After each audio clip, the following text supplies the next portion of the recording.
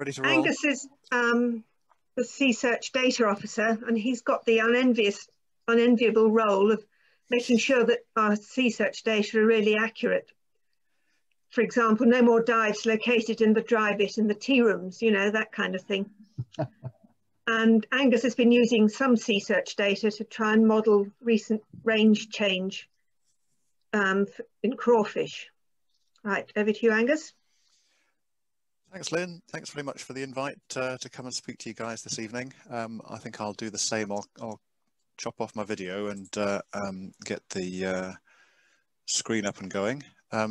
Lynn, could you just let me know that it's visible when it's going, please?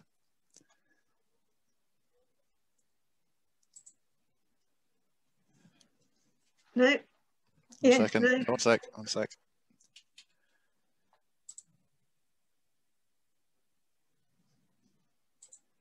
Right, hopefully that should be coming your way now. Yep, that looks good. Okay.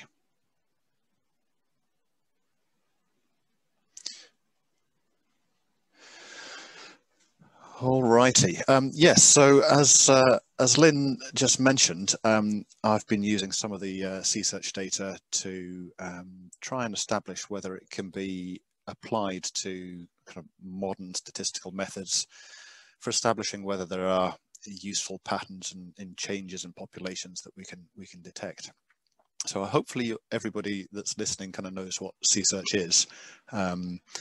If you don't, maybe we can have some questions afterwards, but I've assumed that everybody knows what Seasearch is, so I haven't got any kind of explanation about that.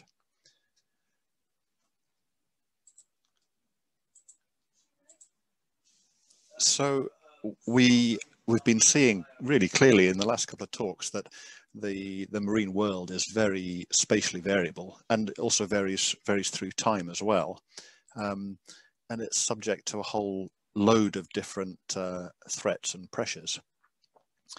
And as a consequence of those various threats, there have been designations of, well, I think we've got over 370 marine protected areas now that are established to try and provide some minimization of the effect of those threats. And if there are threats and things are changing the environment, if we want to understand how there may be trends in populations, or if we wanted to look at and assess, quantify changes in response to the changing climate, or if we want to try and pull apart the effect of anthropogenic or human-driven signals from natural variability, we need observations and data that are collected at multiple trophic levels, so not just plants, not just big fish, and not just snails. We need all sorts, and we need them spread over broad scales. And the really important thing here is that it's sustained. It's not just a few windows of data from here and there. And Seasearch, I think we can now really truly say it's large scale and a sustained long-term time series. We're pushing up towards 800,000 species records now. We've got 32 odd years of data covering pretty much every bit of coastline around Ireland and the British Isles. So it's a fantastic resource to have, and the post that I'm in was created specifically to try and make more use of this fantastic resource. So the focus for most of this talk is going to be the spiny lobster or crawfish, and I may be teaching Granny to suck eggs here, but I'll in for a penny anyway. It used to have a phenomenally valuable inshore fishery in the southwest that collapsed 70s, 80s, mainly from a transition of using pots and traps to much more unselective trammel nets and tangle nets to such an extent, and also through collection by divers as well. There was some contribution for people picking by hand, such that in the early 2000s, all the fisheries were considered to be in unfavourable condition in the southwest. and as a consequence it's become a protected species, and named features in some MPAs that have objectives to recover. Despite the value of it, and despite the historic issues with the fishery, there aren't any kind of formal scientific stock assessments that are carried out for this particular species, which is quite different to things like lobster and crab, which have regular annual surveys. So what that means is that the status of the stocks of crawfish are really quite uncertain.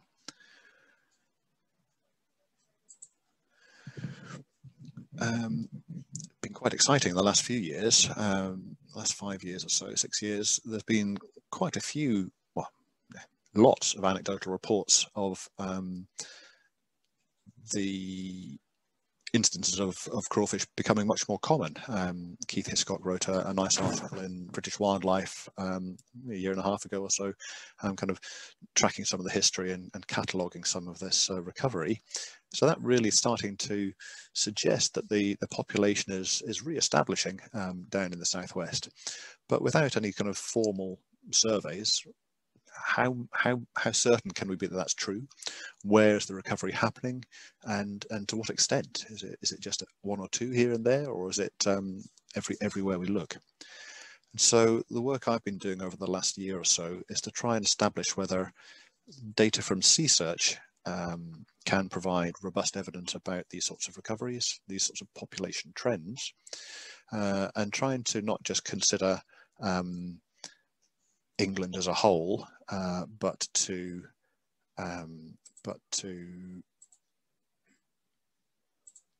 try and divide it up into separate regions. And crawfish are not the only large crustacean for which there are fisheries, so I'm making some comparisons as well between similar sized animals that live in similar sorts of habitats like brown crab and lobster. And I'm hoping to be able to see whether some of these patterns in reoccurrence, whether those are mirrored in the fisheries in terms of landings or not.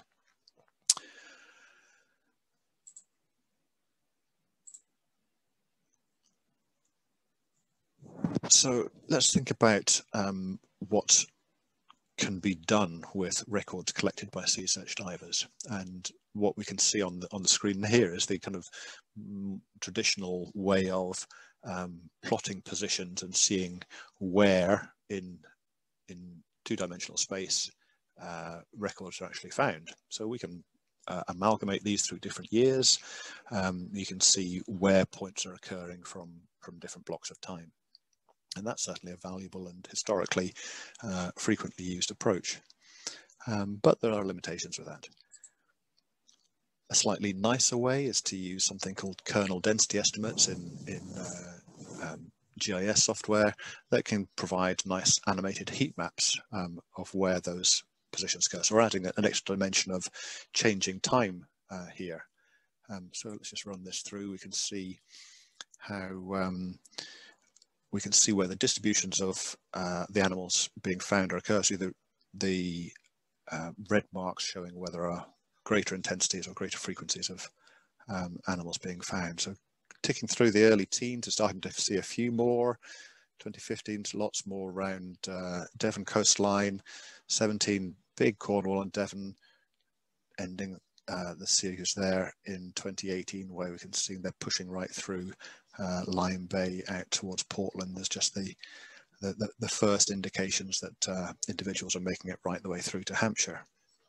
So there's a much more visual impression of how records for a particular species change through time.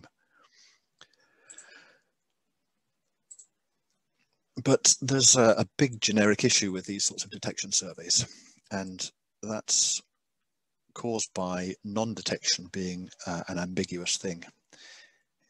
If you don't record a particular species, that might be because it really is not present in that site, or it might also be because that site is occupied, you just didn't see it for some reason when you visited.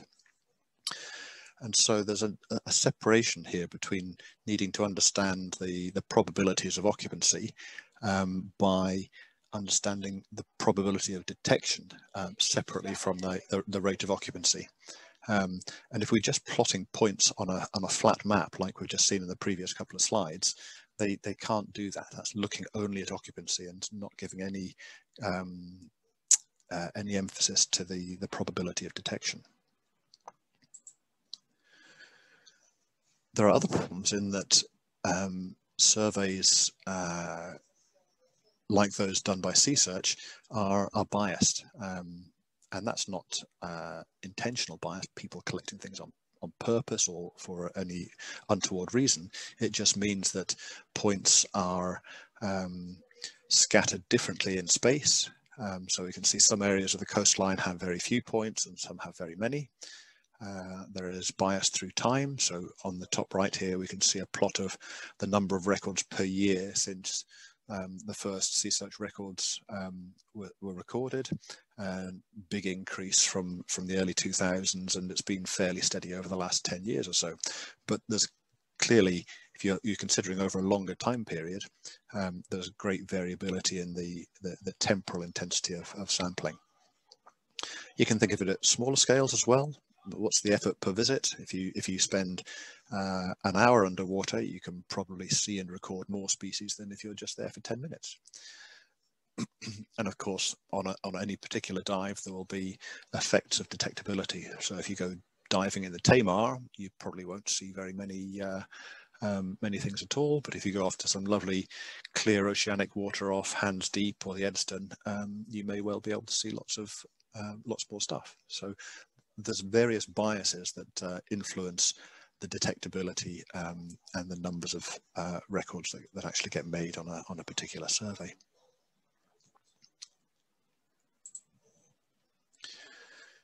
So there's some consequences of these biases, and that is if there are changes in the number of observers or surveys or the length of surveys or differences in observer experience, that influences detectability. And variation in detectability can mask existing trends or create false trends that aren't actually real. And these are real long-standing, well-understood problems with these sorts of ad hoc and unstructured surveys, such as those from most of citizen science, really. So let's have a quick look at the sort of bias we might have in Seasearch records. We can see here is a plot of the number of potential surveyors. So that's the number of people that have been trained through Seasearch over the last 20 years. So we train more people every year, so there's potentially a bigger pool of potential surveyors. So that might potentially drive trends in occupancy. But if we look at the number of surveys per year over the last 10 years, that shows a decline and then a leveling off. So it would be very difficult to use that decline in the number of surveys to explain an increase in the number of records, as we might be able to do for crawfish. And the number of records per year, as in the number of species recorded by all those surveys, again, has been fairly constant over the last 10 years or so. So that's suggesting maybe that the more records being made on each survey, surveyors may be getting better, training is improving, the ID guides are getting better, and so forth. So all of these are biases that exist in Seasearch that make it problematic for robust interpretation about trends of populations. Digital cameras also, yes, they've clearly been contributing to our ability to record and subsequently identify many more species than we could have done 10 or 15 years ago. So are there any solutions to this bias? Well, there are a bunch of statistical tools, and the ones I'm going to talk about this evening fall within a tool called Sparta. And this has been developed over about the last 7 or 8 years by academics at the Centre for Ecology and Hydrology. And they develop these tools in the R software environment. It's all freely available. You can access it from GitHub if you want to have a go with it. But they have a set of 4 tools that are applied to these sorts of data in order to try and minimize the problems caused by spatial and temporal bias. The first off is the simplest, that's aggregation. There's also data selection, approaches for correcting for sample effort, and then there's these kind of more complex statistical models that the data can be applied to. So aggregation, first off, that's the kind of like the traditional atlases, the Bird Atlas of Britain type approach, where all the records for let's say a decade are plotted together, and you can see course changes from one decade to another. And those are really easy to generate through the data portals such as National Biodiversity Network and things like that, with large amounts of freely available data over quite long time periods. The data selection methods, well, those are intending to eliminate the bias by focusing on only the best sets of records, the most sampled places. So you can filter according to some particular threshold and discard the places that have few records or only visited very seldom. This has a consequence of loss of power. You're not able to detect trends that are there because you're using fewer records, a smaller amount of data. A third approach is to look at kind of indices that compare the area occupied between one time period and another. And those are quite good at evening out the bias that happens from kind of spatial variability in sampling effort. And the fourth one are often kind of called occupancy models. And these use repeated visits to a particular site to build up a detection history. So is the species seen or not on a sequence of visits to the same place? And this approach, these occupancy models, are used extensively in the State of Nature report that you may well have heard of. There's a large number of kind of conservation environmental organizations that put together this report every 3 years, and they plot population trends now for over 8,000 different species using these occupancy models. And they cover all sorts. It's all the birds and all the bugs and the bees and the plants and the liverworts and the ferns and the mosses and the freshwater fish and the dragonflies and you name it. But there's not much in the marine world there. There's a few plankton, fish of economic value, dolphins and whales and things that people are like us are perhaps less concerned about. There's no benthic species. I don't think there's one benthic species listed in those 8,000 in the State of Nature report. And I think that's a bit of a travesty, and I kind of have high hopes of being able to use the Seasearch data to try and remedy that massive gap.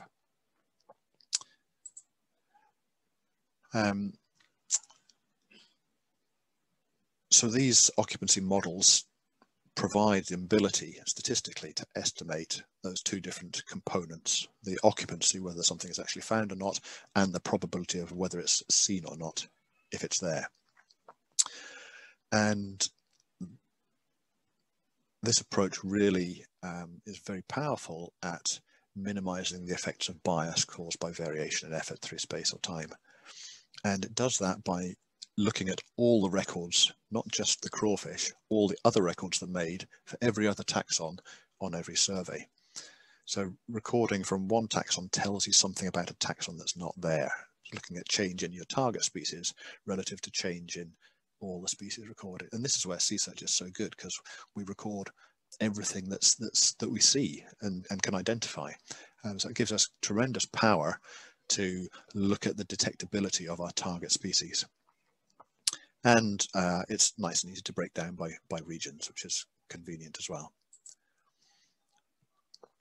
So which of those four methods are best? Well, CEH have done some really extensive simulations, and they show that the aggregation methods well, they're still static. The correction methods often fail.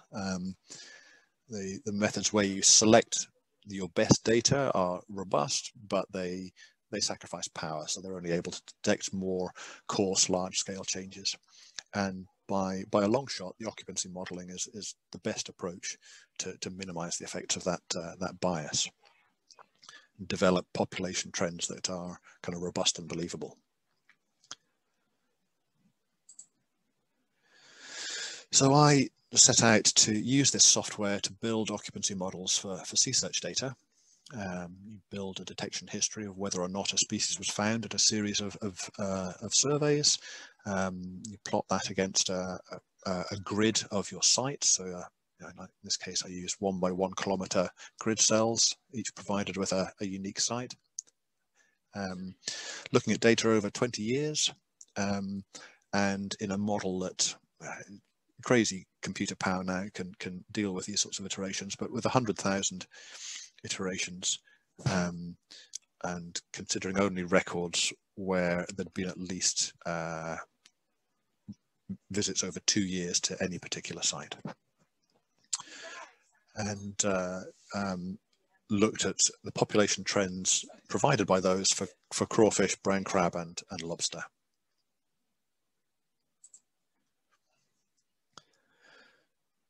So here we are. Here's the exciting stuff. This is hot out of the computer pretty much yesterday afternoon, actually. So this is the best quality population trajectory for crawfish in Cornwall that I think that exists. And we can see really very clearly what we all kind of thought had happened, but here it is kind of with hard evidence on the screen. Virtually 0 sites surveyed by Seasearch had crawfish over from the early 2000s right the way up to 2013, and then from kind of 14, 15 onwards, massive increase, such that in the last few years, virtually every square kilometre which Seasearch has visited has been occupied somewhere by crawfish. And that's very encouraging. It's really quite a remarkable change in population over quite a short period of time. And there's various kind of metrics that you can calculate to kind of represent that. So I was delighted when this came out. It's kind of really good indication of what we thought was happening. There's kind of backup for those anecdotal stories of recovery. The grey bars, the kind of the ribbon round about the main line, is giving us some indication of the variability that the model, so that model running 100,000 times, how much variability do we get in the answers for each year from run to run.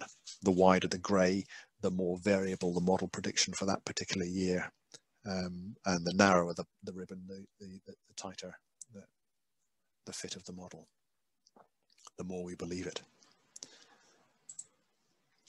So if we look a little bit along the coast a little bit, heading east, South Devon, we see a very similar pattern, pretty close to 0, right the way through up until 2015, and then a similar pattern to Cornwall where it takes off from 2015 onwards.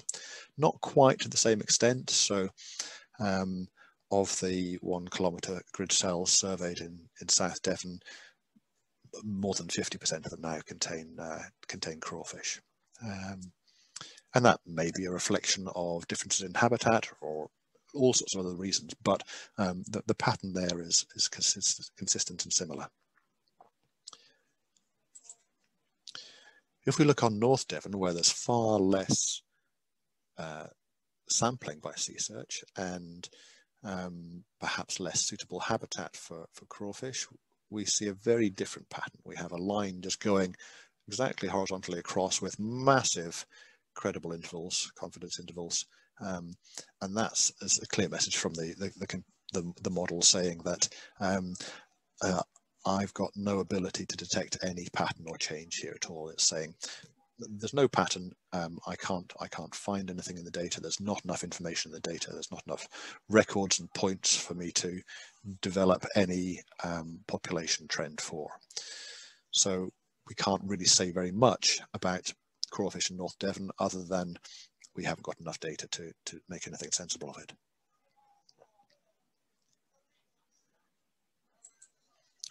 If we move a little bit further east into Dorset now,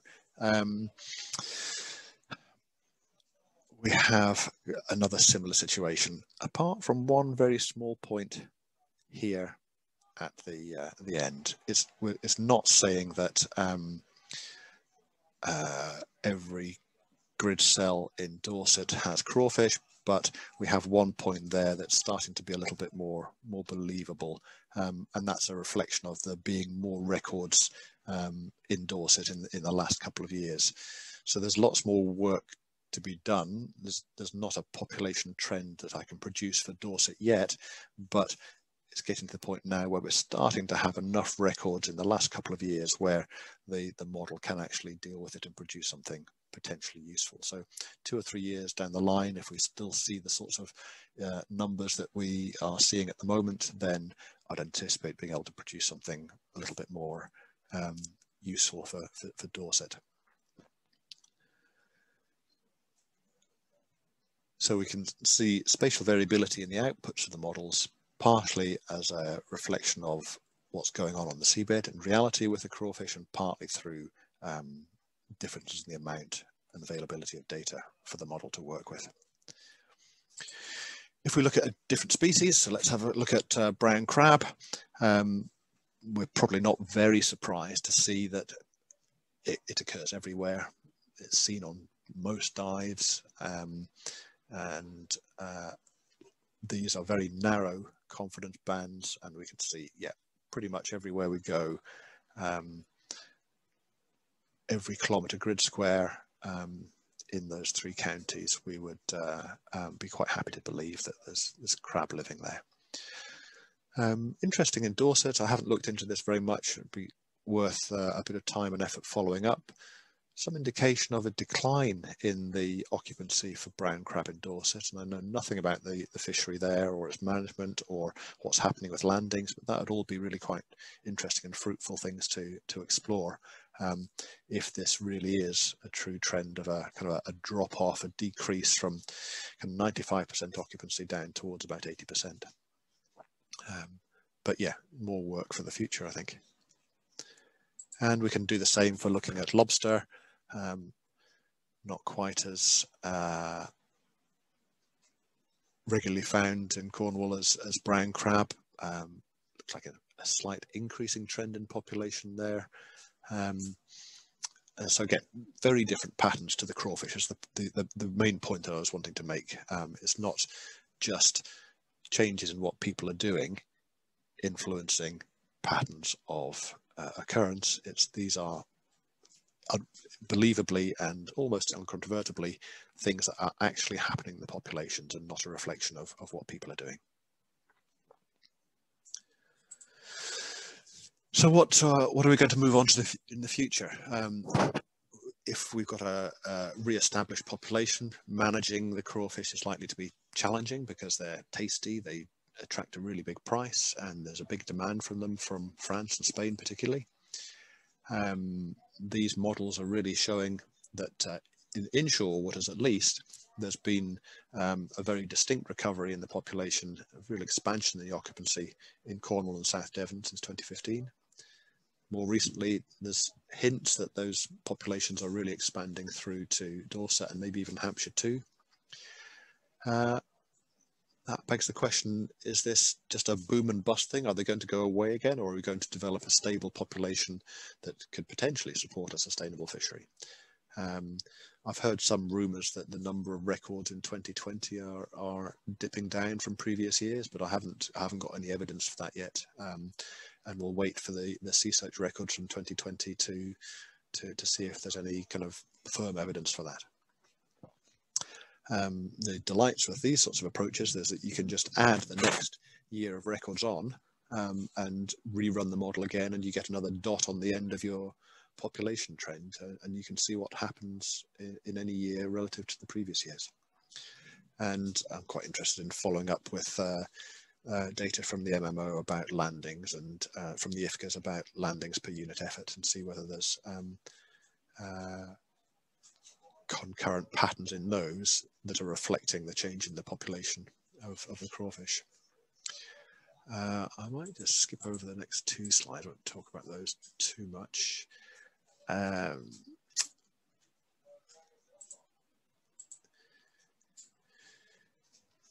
So these occupancy models, they're quite new. They're used broadly in the terrestrial world, but as I say, not yet in the benthic world. But I think that next to kind of large-scale proper stock assessments, they probably provide the best evidence that can go to help support management of stocks. And so hopefully there'll be the interest in these sorts of outputs in the future.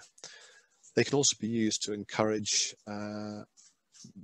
these sorts of species to be included as named features in designated areas. If they are reappearing in further east than we've ever remembered them occurring, then perhaps we should be trying to protect them and encouraging them to be named features, to set closed areas and apply other management tools. So finish up now. Seasearch data is enough and of good quality to be able to develop good, robust population trends for benthic species. Crawfish are recovering in the southwest, but it varies a bit from place to place. The trends for crawfish differ to the trends seen for other species, and that gives us kind of belief in that these are actually things happening with the species and not just a function of the changes in diver effort and diver distribution. It's really important to remember these are patterns only for places that people go diving at diveable depths and the places that people want to go. We have no information about other areas or deeper waters. But I really believe that occupancy models should be used much more in the future to help support future management. So we've been funded by various organisations to do this work. The biggest thanks, of course, have to go to all of you guys that collect those data, to give up your time to go and make these records on an entirely voluntary basis, and for the people that help coordinate you to do that. So without you guys, there wouldn't be any of this, these cool tools and these interesting population predictions. So yeah, big thanks to you guys. Keep it up.